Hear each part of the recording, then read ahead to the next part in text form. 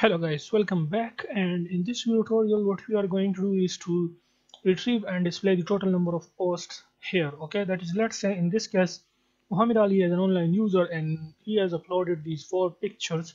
So here 4 will be, we have to retrieve that total number and display that here. That is, let's say 4 in this case. And the second thing which you will be doing is that to allow user to save any picture. That is, let's say Tony has uploaded this picture. Okay, so Muhammad Ali, if Muhammad Ali wants to save this picture, then he will just click on this save icon. So let's just do that. So first of all, in order to display the total number of posts, you have to go to the profile fragment, and here let's just go to the bottom. Let's create a separate function. We can give it name private fun, and let's give it name as get total number of posts. Okay, get total number of posts. This is our function. Now in here, first of all, let's create a reference to our post node which contain all our posts. So we can just say create a variable by name post reference, and then we can say firebase.getInstanceReference.child post.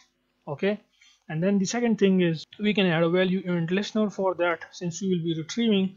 So we can say post reference dot add value event listener object colon value event listener. Make sure to put 2 curly braces, and then in here we have 2 built-in function, which is the on data change. Okay, make sure to remove the comment, and the second one is the on cancel, to remove the to do comment.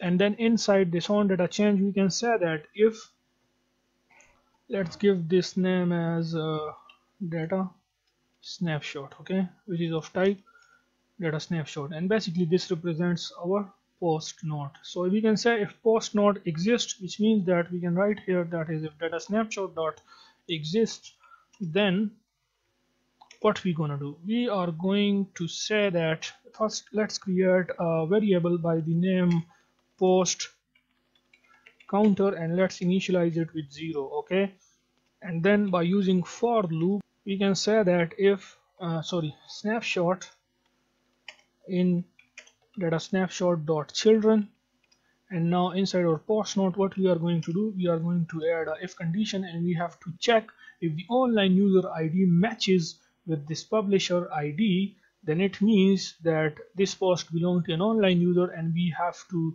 check all of these child, and then we will increment our this post counter variable. So for that, here we have to say that if, by the way, first of all we can say, well, our post model class has the getter and setter, so we can say snapshot dot get value. First we have to get the value by using our post model class, so class dot java. Okay, so we can say if post dot get publisher becomes equals to the profile ID, which is an online user ID.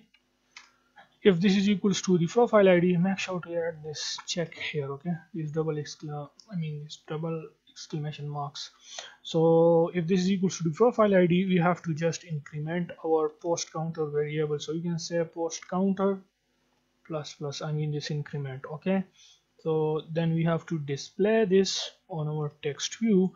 So for that we have to go to the IDS. We have to check that what is the ID for that profile.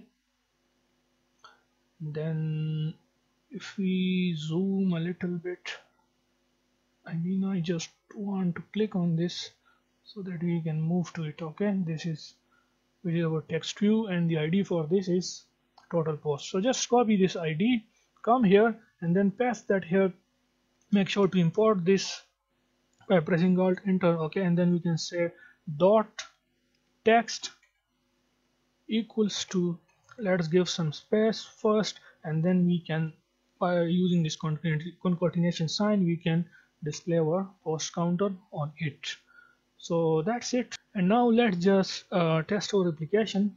Let's just run it. So the app is running now, and let's just see how it works. So let's just go to the profile, and it is not, oh sorry, I mean we just forgot to call our this function here. I mean here you can see it has not, we have not called this function above here at the top in our own create. Sorry for that. Okay, so let's just call it. After this we can say get, what is the function name, get total number of posts. Okay, and now let's just run it again. Sorry for that. So the app is running now. Let's just go to the profile, and here you can see it. Okay, total number of posts is 4. 1 2 3 4. So yeah, that's it. Now the next thing which we are going to do in this tutorial is to allow user to save any picture from the timeline, okay, to his saved pictures. When user click on it, and we will display it. But for this video we are going to enable this button and to save that saved pictures in the database. So come here, and here we have to go to our, since this is our post adapter, so for that we have to go to our adapter module, and here we have our post adapter. Close this profile fragment XML file and just come down here. Here we have our button. First let me show it to you. This is our save button. So how to add an action on it, I mean an event on it, we have to go to our own bind. Yeah, here. After this we can say that holder dot save button. If a user click on it, then what we gonna do, we can say set on click listener, and then in here if a user click on it, what we gonna do, we want to save that specific post or picture. Sorry, do not give extra space here. Okay, so we want to save this inside the database, and we will create a separate node for that, which will be by the name saves. Okay, so let's just create a reference to our database quickly.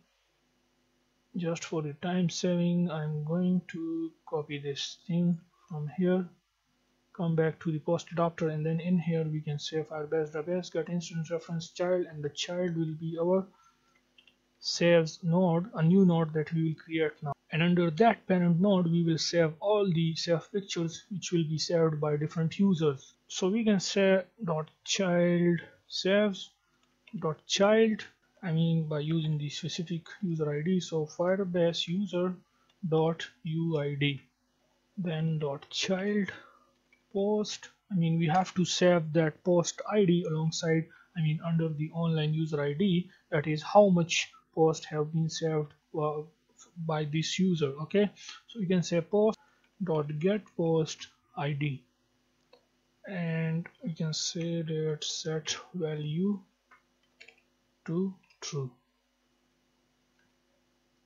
Let's just give it some proper shape so that we can understand it easily. Okay, so one thing which is we need to think here is that, let's say a user save one picture for the first time. Let's say I just click on this picture. Okay, it will be saved into database, and it will, I mean the thing is that how if for the second time, let's say if a user click again on this button, then what we will do in that case, let's say for the first time I click it, it's saved, and then for the second time if I want to click it, then it will delete that saved picture from my saved pictures. Okay, just like we do for the likes, if we click it again, then the likes gone. Okay, if we click it, then it is liked. Okay, just like this. So for that we will be using two icons. You can see here now it is empty, which means that if a user click here, then first, I mean we have to maintain the user interface so that the user can know that the picture is now saved or it is not saved. So if the icon is like this, then it means that the user now the user, if the user want to save it, then he can save it or she can save it. Okay, but if it is already clicked, then we will display another icon which will be the same icon, but it will be filled. Now let me tell you, we have that icon in our drivable folder, and let's just write the code for it, then you will see it, I mean I will show it to you guys. Okay, don't worry about that. So for that what we need to do is to maintain the UI and also that thing, so we have to create a separate function. Let's just go to the bottom, and we can create that function by the name, let's say, I mean check saved status. So this method, in this method we will write the code that will check the status of an image, that is if it is saved already or if it is not saved, okay, on the basis of which we can display the icon. And also if I mean to remove it back if a user has already saved any picture. So it will receive two parameters. The first one it will have is the post id, which will be of string type, and the second one we will have an image view, which will be of image view type. We will pass these two parameters to it when we call this method. Okay, so the second thing, we need to create a reference here. So let's just copy this reference here, or if you want you can also initialize it globally, I mean in the one above, but I will just copy it, come back here, and let's first say this is our save reference equals to Firebase database get instance dot child save Firebase user dot uid. We need that up to here. Okay, sorry, just remove these two things from here. Now the next thing is, since we are storing it using this reference, which is our saves, okay, if a user click on the save button, so we are now using the same reference, we are going to retrieve the status for each and every image for an online user. So we can say save reference dot add value event listener object colon value event listener. Then we have two functions, which is on data change. The second one is our own cancelled. Now inside our own data change, we can say that if data snapshot, I mean this po dot exist, or we are checking for the specific post, so we have to pass the child post id dot exist. So if this post exists under the id inside our save node, then what we're going to do in that case? In that case we have to, now this basically means that the image is already stored inside the database for this specific user, which is an online user basically. So we have to update the resource for that, so the user can know that I have already saved this specific picture. So we can say set image resource or dot, we are now basically changing the icon, or dot driver dot, we have an icon by the name save large icon, this one, okay, which you can see here, this icon, which is a filled icon. And after that also we have to say that image view dot tag equals to saved. We are updating the tag of our this image view, which we will use above. Okay, oh sorry, remove this double equals. So it means that the image is already saved. Now in the else statement, else means that the image is not saved yet, so that if the user want, the user can save the image. So for that we will display our unfilled icon, which is in the drawable folder by the name save unfilled large icon, which is this one. Okay, a default icon which is already displaying on the timeline. Okay, and then we have to update the tag for this to save. Now on the basis of these two tags, here we can perform the operation. So let's just come here, and here it is. Here first we have to check the tag, so cut this code, control X. Okay, now we have to add a condition first here. If, now before writing this condition, let me just call that method. Okay, because this is, you have to understand this. Let's just call that method, which is by the name check saved status, and it needs two parameters, which I already told you guys, I mean which we are already passing to that. The first one is the post id, so in order to pass that, we have to say post.get post id comma, and the second one is our image view, which is our save button. So we can say that holder dot save button. Okay, this is in our image view button basically, which you can check here also, where we define it.